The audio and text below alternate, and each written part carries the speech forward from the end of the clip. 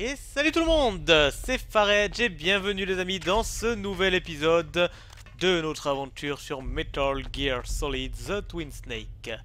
Et donc aujourd'hui, il nous restait une chose à faire, il nous restait à nous rendre dans la fonderie pour désactiver, enfin pas pour désactiver, pour justement activer le mécanisme de transformation de la carte pour qu'elle prenne la forme de la troisième carte, clé, pour désactiver le code de mise à feu saisi par les terroristes. Alors je vais essayer de buter ces corbeaux pour vous montrer ce que je vous disais. Allez, il y en a normalement, ils doivent se poser, voilà. Hop. Ah, il y a toujours quelqu'un qui m'embête quand je veux faire ça. Snake, it's about Naomi Hunter. Then you should talk to the Colonel. He's looking into it. Turn your monitor off. Okay, it's off. No one else can hear us. Go ahead. Sorry, but I didn't want the Colonel to hear. Okay, so what's up? I've got a good friend in the Pentagon. Yeah? He's the one who told me about it. It looks like the DIA recently developed a new type of assassination weapon. An assassination weapon? Snake, have you ever heard of something called fox dye? No. Fox dye? Liquid and the others were talking about it. Yeah. It's some kind of virus that targets specific people. I don't know all the details, but... What are you trying to say? It's too similar. What is? The cause of death. Didn't the Arms Tech president and the DARPA chief, I mean Decoy Octopus, die of something that looked like a heart attack? Yeah. Well, apparently fox dye kills its victims by simulating a heart attack. No. You're telling me that Naomi was behind it? Snake, try to remember. Did Naomi give you some kind of injection? The nanomachines. She was in the best position to have done it, but I don't know what her motive was. Does the Colonel know? I'm not sure, but he still hasn't questioned her. Okay, I'll ask him myself. Colonel, what's new with the Naomi situation? I just placed Naomi under arrest. Arrest? She was sending coded messages toward the Alaskan base. I didn't want to believe it, but she must be working with the terrorists. Are you sure? I'm afraid so. She's being interrogated now. What kind of interrogation? Well, I'd like to avoid the rough stuff, but we don't even have any sodium pentothal here. Call me if you find out anything. So, it's true, isn't it? Naomi, I can't believe it. That means the fox dye vaccine must be around somewhere. Is that all you think about? But Snake, you might be infected too, you know. All I can do is leave it up to the Colonel. Eh oui, eh oui, eh oui, c'est pour ça que tout le monde mourait de crise cardiaque. Elle nous a infectés avec un virus. Ça c'est quand même la pire arme au monde et c'est cruellement efficace. Vous imaginez si ça existait un virus programmé auquel on pourrait donner l'ordre de s'activer pour éliminer tel ou tel individu en réponse à une certaine marque génétique. Enfin, c'est redoutable comme arme, hein. C'est complètement redoutable. Mais le pire c'est que pas à l'heure actuelle, mais dans un futur proche, ça peut être envisageable. Parce que moi, dans mon boulot, j'ai eu l'occasion d'assister à une conférence, notamment, sur un scientifique qui travaillait sur les nanoparticules et justement l'injection de virus via ces nanoparticules pour soigner des maladies telles que le cancer. Donc voilà, on en est encore loin du truc programmé, machin nanan. Mais les gens travaillent sur les nanoparticules et un jour ou l'autre, ce sera utilisé dans la médecine. Mais bien souvent, voilà, comme disent certaines personnes, il n'y a rien de mieux qu'une guerre pour relancer l'économie. Et si on veut avoir de l'argent pour la recherche, il n'y a rien de mieux que se faire financer par l'armée. Oh putain, culé. Ah, j'avais pas vu qu'il y avait la grille. Bon, enfin, ceci dit, voilà. Donc, ceci... Mais il est parti. Pourquoi je l'ai suivi, moi? Enfin, bref. Donc, voilà, ceci dit, ouais, c'est... Voilà, encore une fois, ce truc... Bon, ce jeu est vieux, hein. Mais, au niveau des mentalités, il était quand même vachement en avance sur son temps, puisque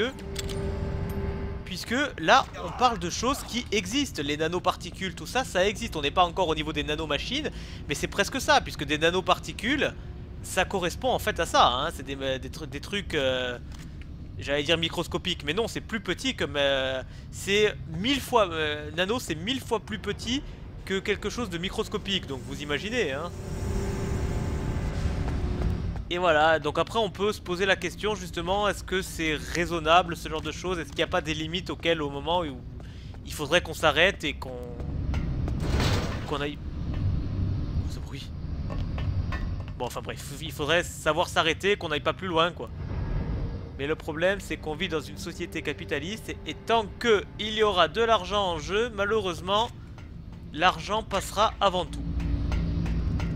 Et ça, on pourra pas y faire grand-chose, quoi qu'on le veuille ou non, hein, quoi qu'on fasse.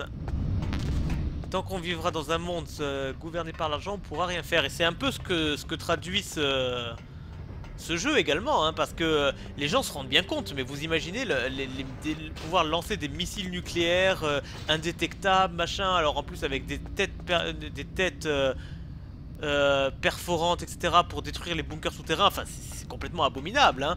Et mais c'est l'argent, tant qu'il y aura de l'argent, voilà, c'est comme ça que ça marchera. Les gens pensent au profit plutôt qu'à ça. Alors j'avais une amie justement qui m'avait dit un truc, une phrase qui m'a marqué un jour, et qui m'avait dit que l'être humain était égoïste. Et qu'on pouvait dire ce qu'on voulait, l'être humain est égoïste. Et en fait elle a pas si tort que ça, parce qu'en fait elle m'a mis un raisonnement, elle m'a dit c'est pas très compliqué.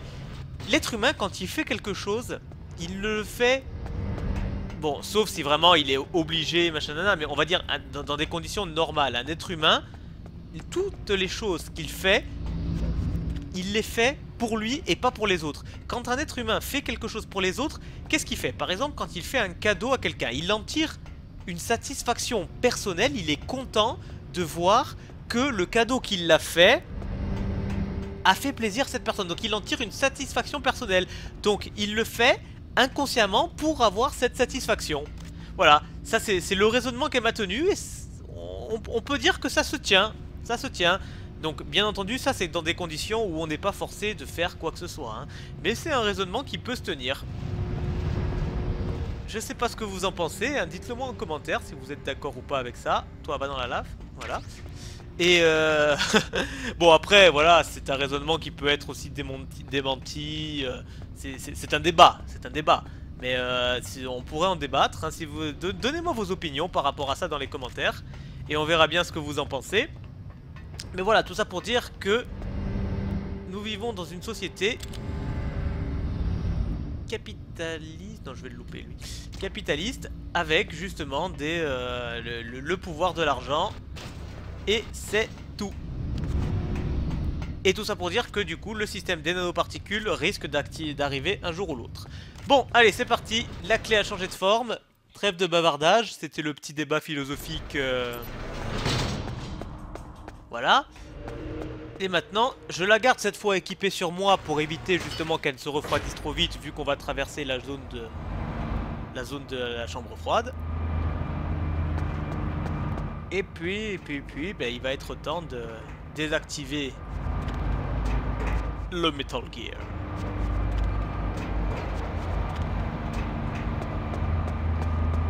Alors ces phases d'ascenseur sont très longues, hein, mais bon, on peut rien y faire.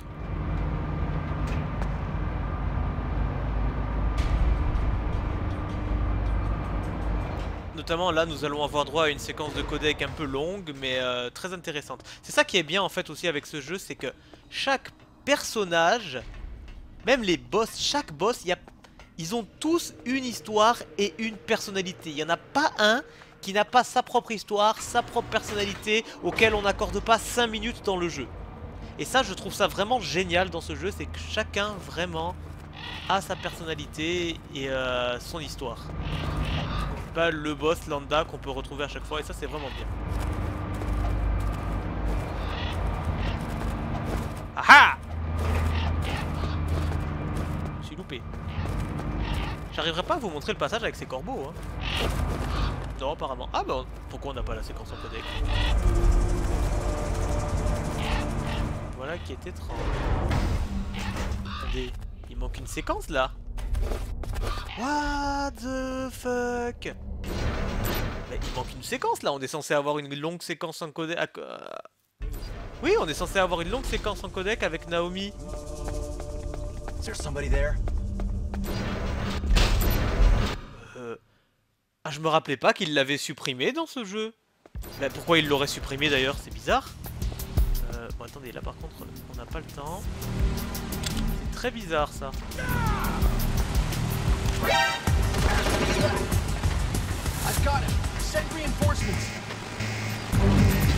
Voilà.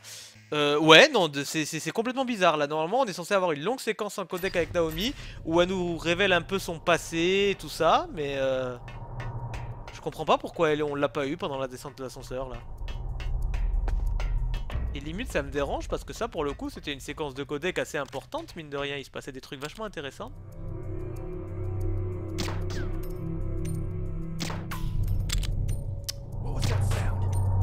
Bon, il est où?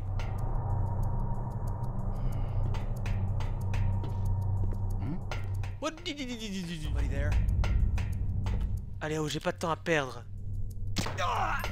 Voilà. Ouais, c'est bizarre qu'on ait pas eu cette séquence de codec. Bon, bah pour le coup, je ferai peut-être un petit aparté pour vous... Ah non, ça doit être maintenant. Snake. Ah oui, d'accord, ils l'ont mis un peu plus tard. Ok, parfait. Naomi, what the hell? Campbell and the others are busy right now. I'm on a different codec. Naomi, is what the Colonel says true? Yes, but not everything I said was a lie. Who are you? I don't know anything. My parents' face is my name. The name and ID I have now I just bought.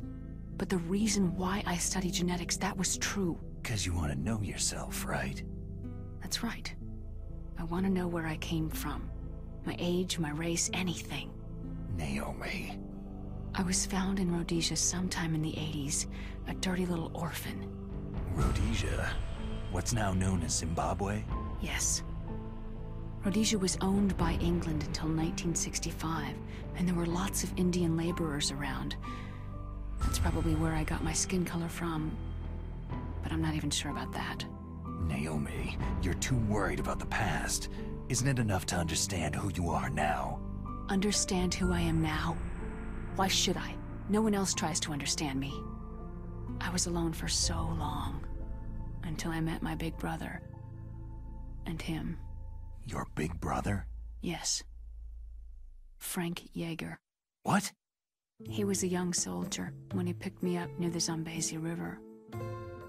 I was half dead from starvation, and he shared his rations with me. Yes. Frank Yeager.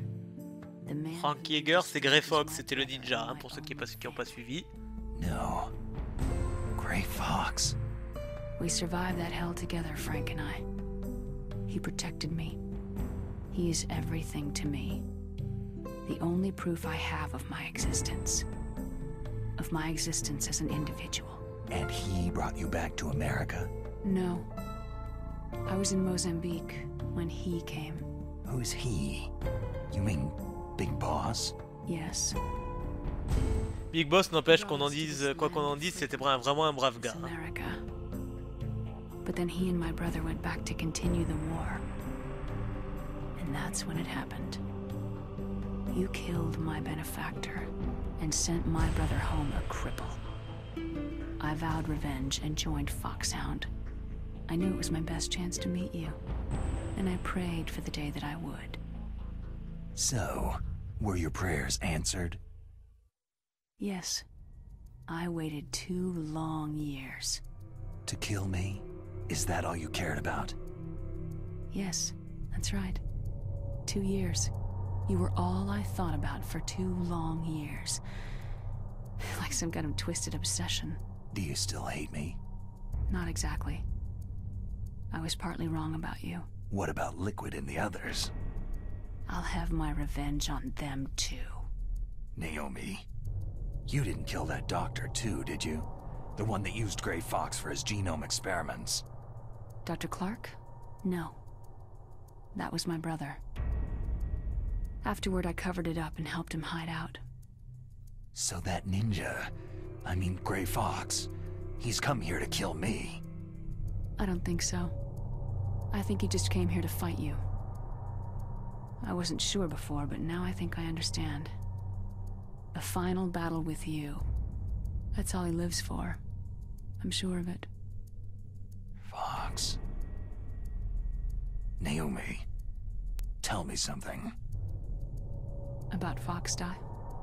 Foxdie is a type of retrovirus that targets and kills only specific people. First, it infects the macrophages in the victim's body. Foxdie contains smart enzymes, created through protein engineering. They're programmed to respond to specific genetic patterns in the cells. Those enzymes recognize the target's DNA? Right. They respond by becoming active and using the macrophages. They begin creating TNF-epsilon. Huh? It's a type of cytokine, a peptide which causes cells to die. C'est marrant parce que vu que c'est plus ou moins mon métier, je comprends tous les termes qu'ils emploient. Where they attach to the TNF receptors in the heart cells. And then they cause a heart attack. The heart cells suffer a shock and undergo an extreme apoptosis. Then the victim dies. Apoptosis? You mean the heart cells commit suicide? Naomi. What? You must have programmed that thing to kill me too, right? Do I still have time?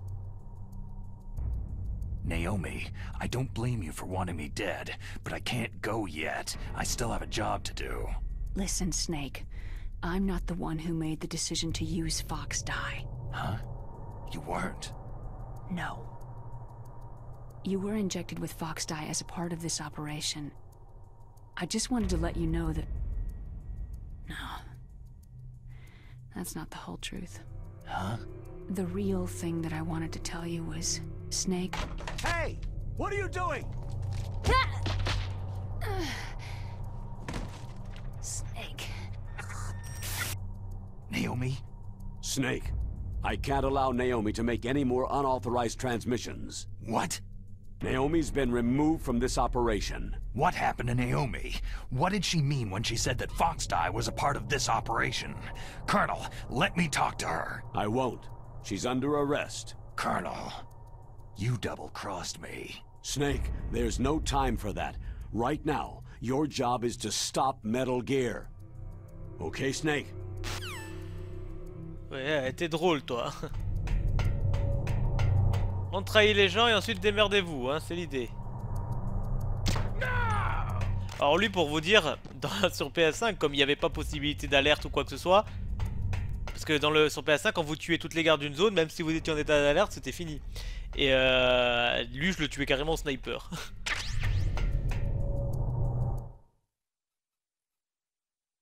Bon, allez, il est temps d'utiliser la dernière des clés. C'est parti.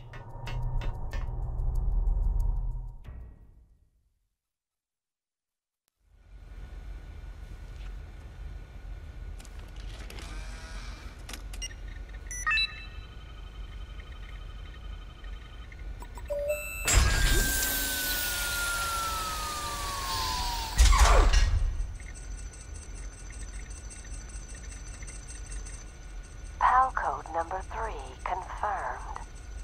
PAL code entry complete. Detonation code activated. Ready for launch. No! Why?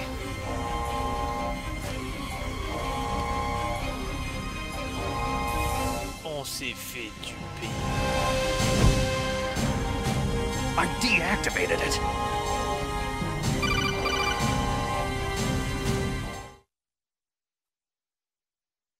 Thank you, Snake. Now the detonation code is completed. Nothing can stop Metal Gear now. Master, what's going on? You found the key, and even activated the warhead for us, too. I really must express my gratitude. Sorry to have involved you in that silly shape memory alloy business. What are you talking about? We weren't able to learn the DARPA chief's code. Even with Mantis' psychic powers, he couldn't read his mind. Then Ocelot accidentally killed him during the interrogation. In other words, we weren't able to launch the nuclear device, and we were all getting a little worried. Without the threat of a nuclear strike, our demands would never be met. What do you mean? Without the detonation codes, we had to find some other way. That's when I decided You might prove useful, Snake. What? Well, for starters, I had Decoy Octopus disguise himself as the DARPA chief. We thought we'd get the info from you, but there was Fox Die. You mean you had this plan from the beginning? Just to get me to input the detonation code? You didn't think you made it this far by yourself, did you? Who the hell are you? In any case, the launch preparations are complete. Once the world glimpses the power of this weapon, the White House will have no choice but to surrender the Fox Die vaccine to me. Their ace in the hole is useless now. Ace in the hole? The Pentagon's plan to use you was already successful in the torture room. Snake, you're the only one who doesn't know. Poor fool. Who are you anyway? I'll tell you everything you want to know. If you come to where I am, that is. Where are you? Very close by. Snake, that's not Master Miller. Ça, j'avais compris. You're too late. Master Miller's body was just discovered at his home. He's been dead for at least 3 days. I didn't know because my codec link with Master was cut off. But Mei Ling said his transmission signal was coming from inside the base. So who is it? Snake, you've been talking to... Me, dear brother. Liquid! How the... You've served your purpose. You may die now.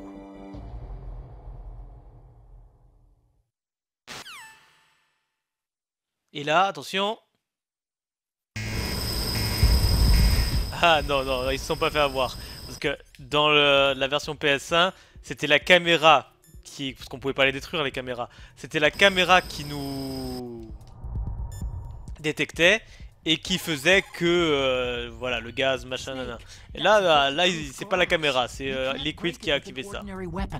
Can't you open the security lock here? I'll try. Just hold on for a minute.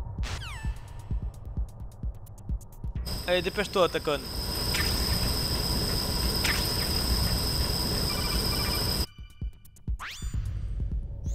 I hacked into security.